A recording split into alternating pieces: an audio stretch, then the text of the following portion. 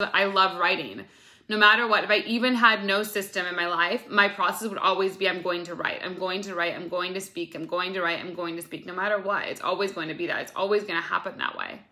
So what can you encode into yourself that's a process like that? No matter what happens in your system of life, this is how I operate. This is my operating system. And this is the process I have into my greater system to get the results that I want to get.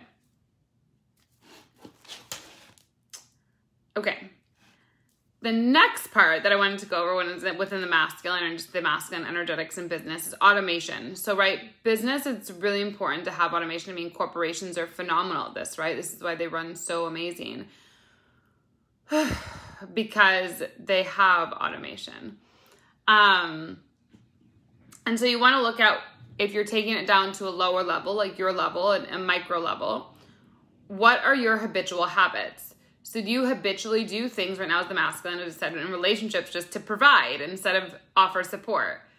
Do you literally show up to events that you don't want to be at? Do you literally do things you don't want to do?